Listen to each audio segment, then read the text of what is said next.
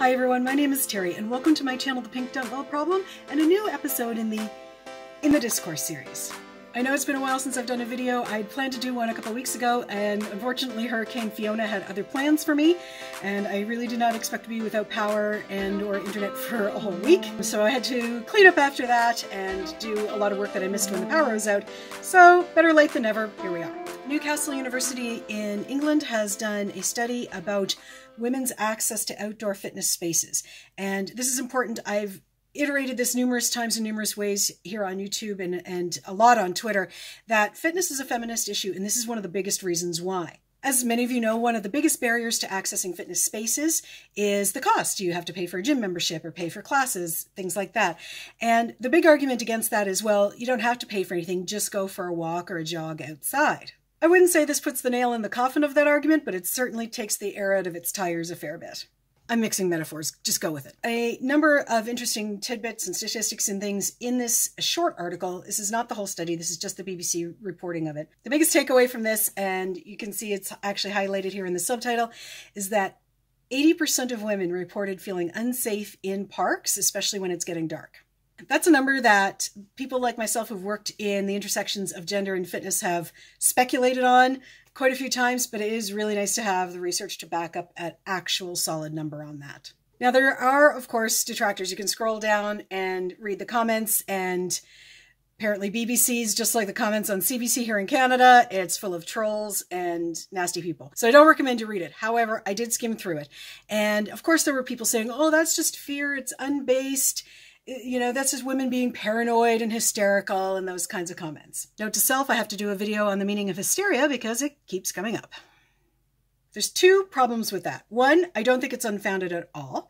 And two, even if it is unfounded, it still means it's operating as a barrier for women to accessing outdoor fitness activities. There have been numerous attacks, some of them very high profile, very large news stories in, the last couple of years coming from England, let alone other countries around the world where women have been attacked while jogging. It is not an unfounded fear. But even if it was an unfounded fear, it still operates as a barrier for women to access fitness spaces. And that, for me, in my area of study, my area of research, is the interesting thing. Whether there's an actual legitimate threat every time a woman steps outside her door to go for a jog is not the fact that matters. The fact that matters is that it's stopping women from going outside their door to go jogging. So this functions on different levels. And unfortunately, the people who are saying that this is a non-issue and that it's a false fear and all of that kind of thing are not the people who are being directly affected by this. Either they're not exercisers or they're not women or both. We have a phrase for that here in Eastern Canada. It's called talking out your arse.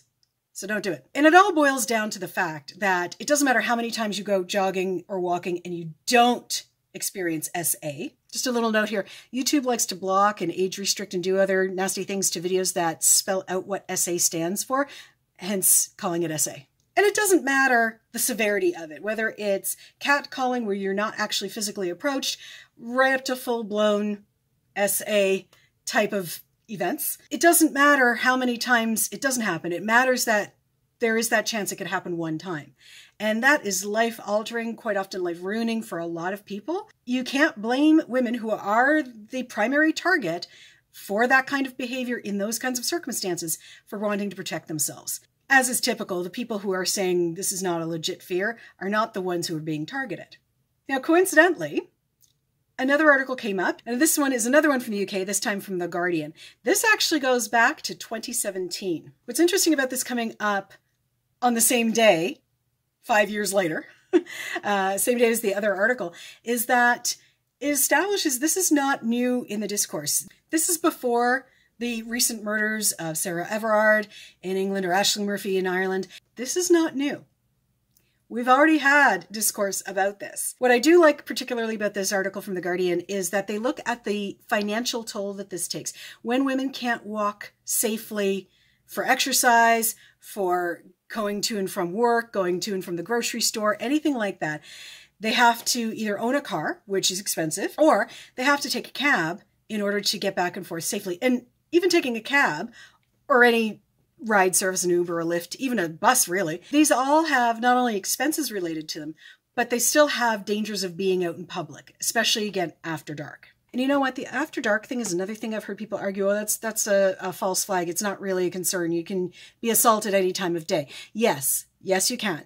But it's less safe after dark because there are fewer witnesses, there are fewer bystanders who might be willing to intervene. Not that that happens often enough. These perpetrators do this after dark so that nobody can identify them. I really should not have had to explain that, but again, the argument keeps coming up. So yes, there's definitely an additional cost to being a woman who has to operate outside of her own home or workplace after dark. I've talked about these things in other videos, so I'm going to put some links down below and you can get some of the backgrounder on what I've already said about this. And I think I'll probably touch on these topics again in future videos. I'm repeating topics, but they need to be repeated. These are still problems we see in society. They're still affecting people and people still want to talk about it. And obviously journalists want to still write about it and researchers still want to research it. It's good to be back. I hope you like this video. Please put some comments down below and click the thumbs up button, click the share button and send this out on some other social media channels. And by the way, since my last video, I reached 500 subscribers here on YouTube. I now have the community tab on my channel. So in between videos, I'll be posting some information there. Thank you so much for watching. And as always, I've got some links down below to some other videos. Please give those a look. And I've got links there for where you can find me on social media, as well as my Patreon, if you'd like to send me $1 a month to support the work that I'm doing here. And of course, as always, lift heavy, fight the patriarchy, and I'll see you for the next one. Bye-bye.